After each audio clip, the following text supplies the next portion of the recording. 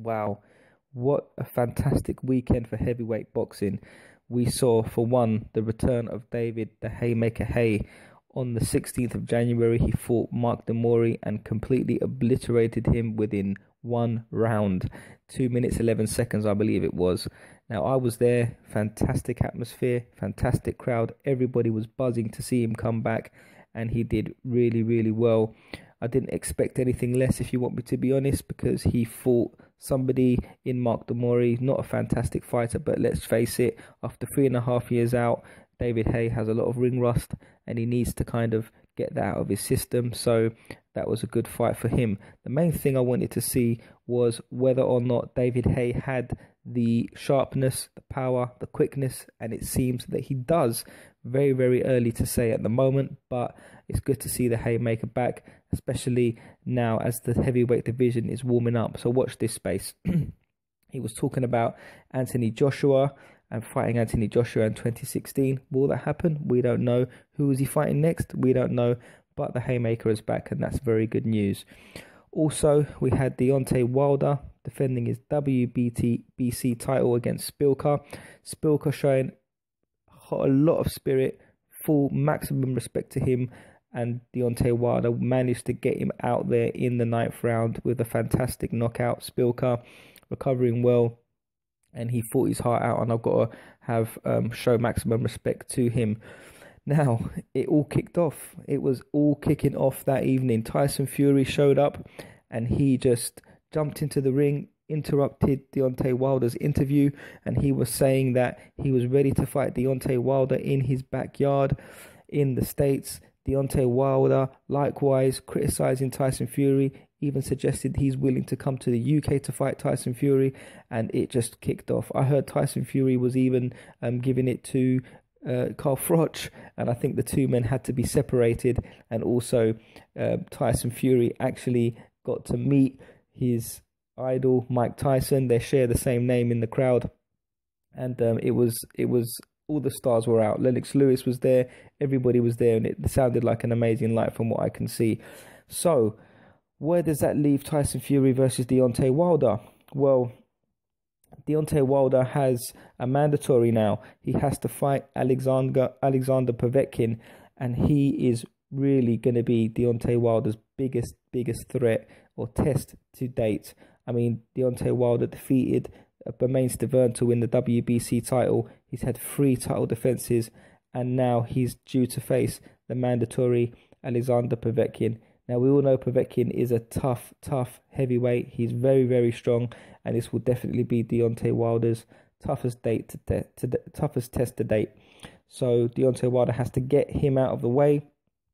Also, he has to get Tyson Fury has to get Vladimir Klitschko out of the way, because they both have to fight one more time before they can potentially get it on. So if Tyson Fury wins his fight against Vladimir Klitschko, and Deontay Wilder wins his fight against Alexander Povetkin, then the two can get it on, and that is going to be a mega fight.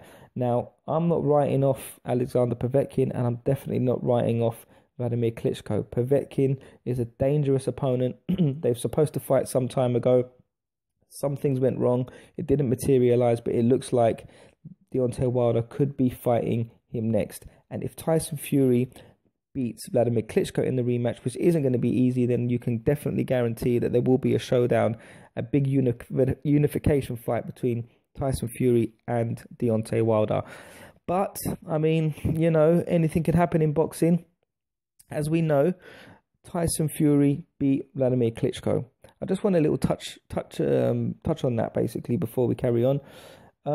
Before Tyson Fury fought Vladimir Klitschko, nobody gave him a hope in hell. Nobody even thought that Tyson Fury would beat Vladimir Klitschko. They were saying he was going to knock him out in 3 rounds, and that Tyson Fury was, you know, not on his level and all this and that. Now, I personally have seen Tyson Fury fight many times. I've followed him earlier on in his career, and I'll tell you what, I always thought that he was a good fighter. He's tall, he's awkward, he can fight both hands, southpaw, orthodox, and his footwork, his foot movement is actually very good.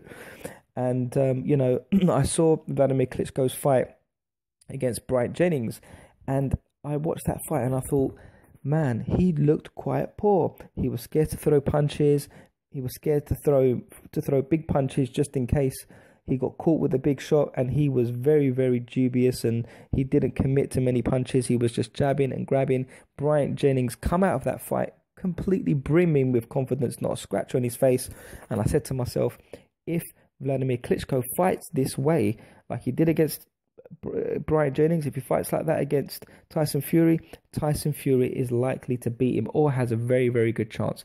If you want me to be honest, hand on heart, I didn't think that Tyson Fury was going to beat Vladimir Klitschko. I didn't think it was going to be 1 or 2 round KO. I thought it was going to go into the later part of the fight. I thought Vladimir was going to win it by a unanimous decision on points, or possibly a knockout. Reason being, when Tyson Fury got hit by Steve Cunningham, he was a cruiserweight, moved up to heavyweight, and he knocked Tyson Fury down. But Tyson Fury, being the gypsy warrior that he is, got up and came back to win the fight.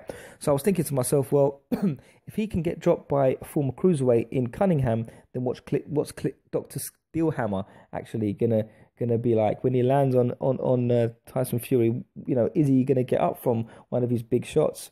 And actually, when he fought him, Tyson Fury dominated the fight. He did the impossible, 11-year reign, and he stripped him of his titles. He went to his backyard and he actually beat Vladimir Klitschko. Nobody was giving him any chances at all. Anyway, he won all of his belts. Now, before they fought that fight, there was a clause in the contract to say that if Tyson Fury beat Vladimir Klitschko, then he would have to face him in a rematch before he could fight anyone else. So, as soon as Tyson Fury won the titles, he was supposed to fight or defend his IBF title. And because he didn't do that, because he was saying that he was obligated under the terms of the contract to fight Vladimir Klitschko in a second fight, he was stripped of his title by the IBF. And yesterday evening, this weekend, we saw Martins and Glazkov fight for that IBF title, and Martins came out victorious. And that puts a little spanner in the works, because now Deontay Wilder has a few options. Excuse me. Now he can fight Alexander Povetkin, okay? But the WBC and the IBF will allow Deontay Wilder and Martins to fight. So that will be a unification fight. So Deontay Wilder may not have to fight Povetkin. What he could do is fight Martins, who is an American. He's currently undefeated. He's won the IBF title, the vacant IBF title, and the IBF and the WBC may allow them to get it on if there's a title on the line. And it is a unification bout, because Wilder has a WBC belt and Martins has the IBF belt. Now, if Deontay Wilder goes for the IBF belt and he beats Martins, then it's really good, because if Tyson Fury does beat Vladimir Klitschko in the return, which I believe he will, then that is going to be a mega unification bout between Tyson Fury and Deontay Wilder.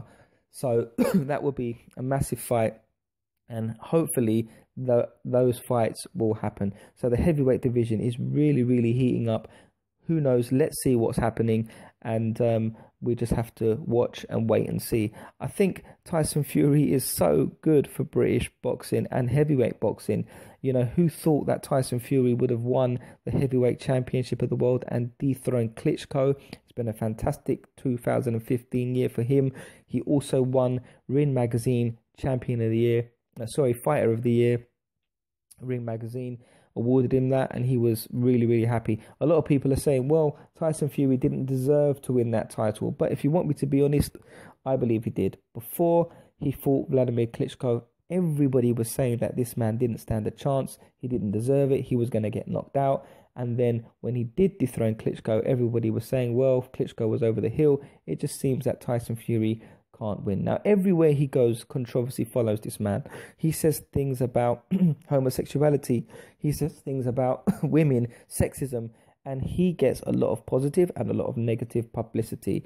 But it's good for boxing, in my opinion. Whether you like him or whether you hate him, you're going to pay to watch him fight because you want to see him win or you want to see him lose. So I think it's really good for British boxing and for heavyweight boxing as a whole. So the division is really warming up. Now, if Deontay Wilder and Tyson Fury meet, Who knows? Who wins that fight? I don't know. I mean, it's very, very difficult to say. Tyson Fury is very, very awkward, but he doesn't hit too hard. I think Deontay Wilder is very athletic. I think he's very, very powerful, and I personally think it's open. I don't know who would win that fight. Tyson Fury is a very good boxer. Please, please do not underestimate him. But we've got so many fighters and heavyweights in the mix. As I say, we have the return of the Haymaker, David Haye. We've got Deontay Wilder. We've got Tyson Fury. We've got the Klitschko rematch coming up. We've got a new IBF champion. And also, I mean, David Chisora was up and about this weekend. As soon as Martins won the IBF title, he went to the press conference and he respectfully offered him out. And he said to him, "Look, if you want to fight me, man, I'm ready to fight you. Let's get it on." And listen, at the end of the day, you got to respect Derek Chisora for going there and saying, I wanna challenge you for the title, because he really wants that world title, and he deserves it. He works hard, he's fighting regularly now, and he's trying to put himself in the mix. So we shall see what happens. Watch this space. Please like, comment, share, and most importantly, subscribe. This is Let's Talk Boxing, signing